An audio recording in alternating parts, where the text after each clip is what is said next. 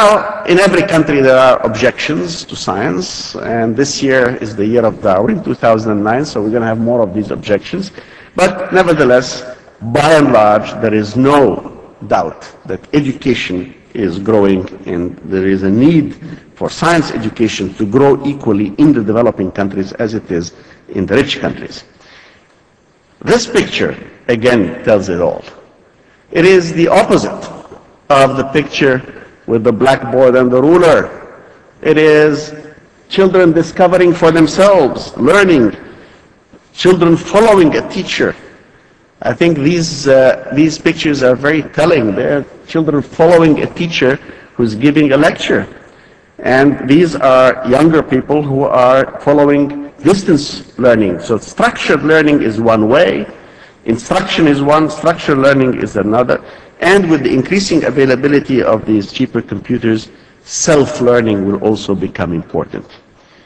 I'm not sure we're quite ready to go that fast yet, but yes, my friends, we want to go as fast as possible and start as early as possible. That, I think, should be part of the rule. So the super course will allow the teachers to organize their own material. As Ron said, it's for free. Nobody tells you what to do. You can take whatever you want.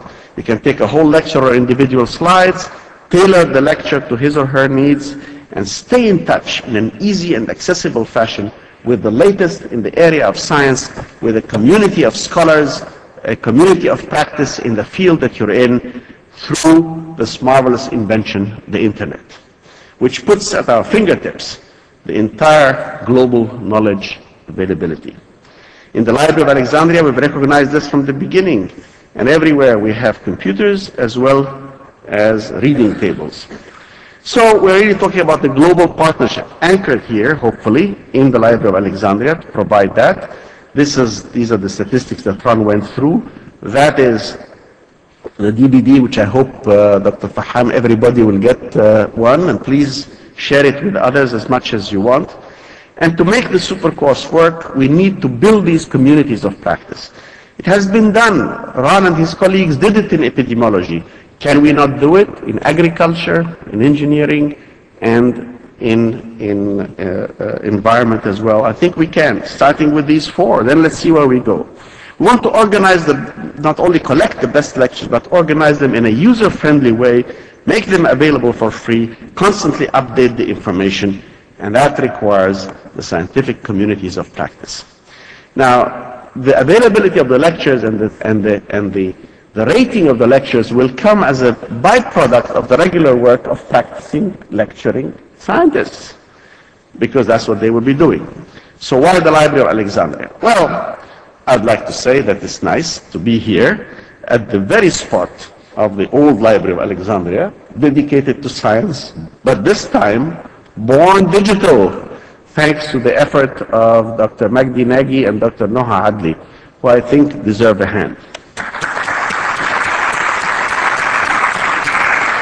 They and their team have really built a first-class digital institution here.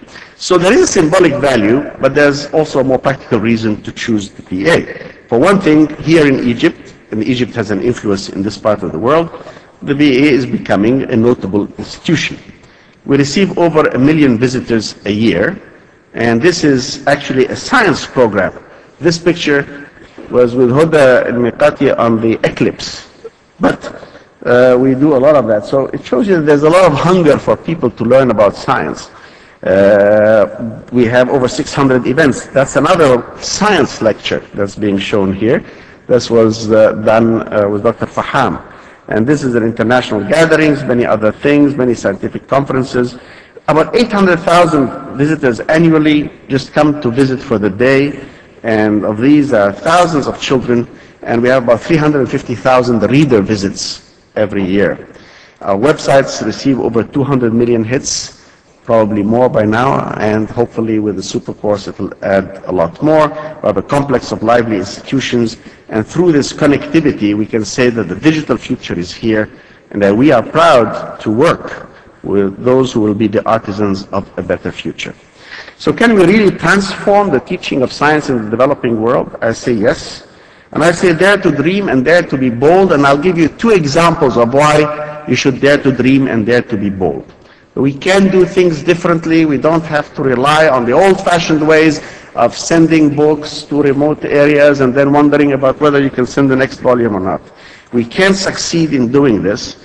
And the two examples I want to give you is the first one, Antarctica. Now, Antarctica is, of course, the continent at the bottom, which is very, very cold, as you know. It's a very big place. And when it was discovered, in the recent sense of being discovered, people wanted to bring in the bulldozers and look for oil, or look for factories, minerals, etc. Lots of money was going to be made. Some people talked about military bases there.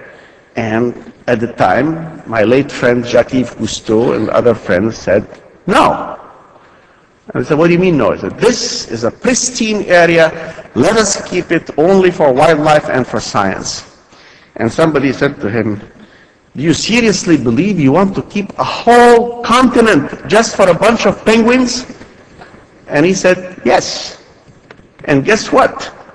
They did. They succeeded. The Antarctica Agreement was signed, and Antarctica remained pristine as much as any part of this planet could remain pristine to this day.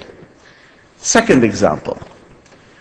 1963, a great man, Martin Luther King, stood on the steps of the Lincoln Memorial in Washington, D.C., and gave a moving lecture, which the theme was, I have a dream, and in which he said, I have a dream that my children will one day live in a nation where they will not be judged by the color of their skin, but by the content of their character.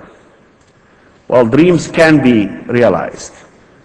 45 years to the day, Barack Obama stood before 76,000 people accepting the Democratic nomination to be President of the United States, and went on to win with over 360 electoral votes to be the first President of the United States elected with no attention to the color of his skin.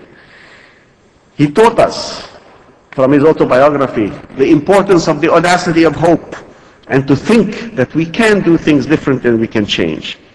And a great lady, Margaret Mead, said, never doubt that a small group of thoughtful, committed citizens can change the world. It is indeed the only thing that ever has. And so, who are this small group of thoughtful, committed citizens? All of you here. All of you who are here today are the nucleus of that group that will transform the BA Science Superforce from a dream into reality, that will take the application that Ron Laporte and his colleagues forged for epidemiology and health into the bigger domain of science. Believe me, if we work all together, there's so much we can do for a whole generation and for the whole world. And we, with your help, right here in the Library of Alexandria, will provide a base for that. And we have a small team. It may look very small compared to the competition, which may be very large, but you know what? We're going to surprise you.